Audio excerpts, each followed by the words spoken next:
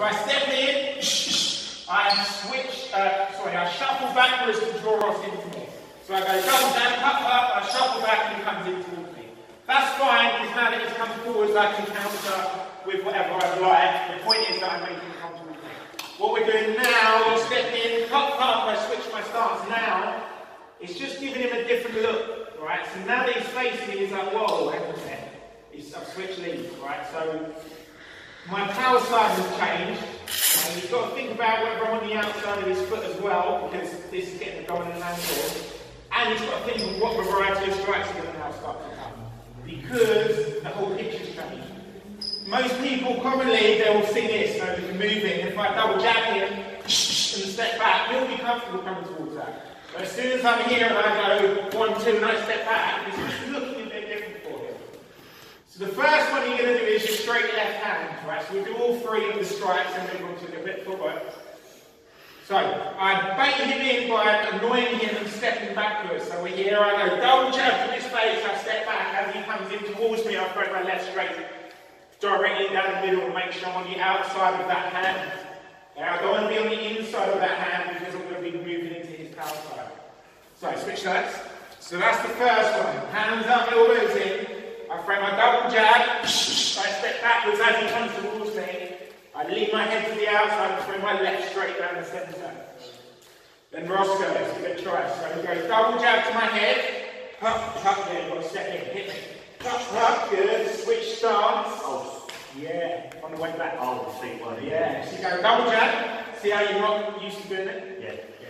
So you go double jab, step backwards, and switch.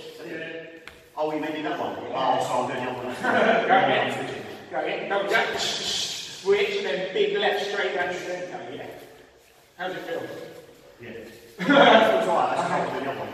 So watch. Number 1, okay, you go double jab, switch stance, as he comes in, I throw my left straight. Number 2, as I throw my double jab towards his face, I know he's going to come forward, then I front kick him with my rear leg, which was my front leg. Because he's coming straight down the centre, okay, this has got a lot of power, especially as he comes forwards fast, that's going to go straight down the middle line. And the timing's off as well. If I go butt and I step back, you notice that if I lift this front leg and I kick him, I'm going to be moving backwards. So you might expect that rear leg because that's the power one. But when I switch sides, he doesn't really see it coming as easily. And you can land it behind you or in front of you, it's up to you. Try the second one. So you go double jab to my head, as I step towards him, you rear leg front kicks. Yeah, that one's a bit easier, isn't it? And then the last one, what we're going to do, you're going to go double jab, I step backwards as he comes in, I left leg kick him around the side. Because this is now my power side. If I stay safe and start moving my head off line, as I go double jab here and he moves towards me, I've got loads of distance here, loads of time. This left kick can go up to his head or into his liver around the side, or even the inside of his leg. Because you're drawing him in, you'll land more of a big shot to the head.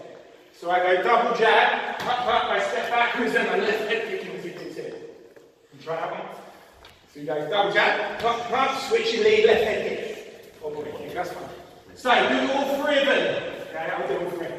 So I go double jab, step back, left cross down the centre. I go double jab, step back, front kick down the middle.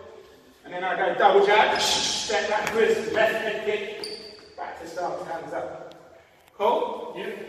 Make sure when you step back, you're in perfect position to throw the shot you want to throw.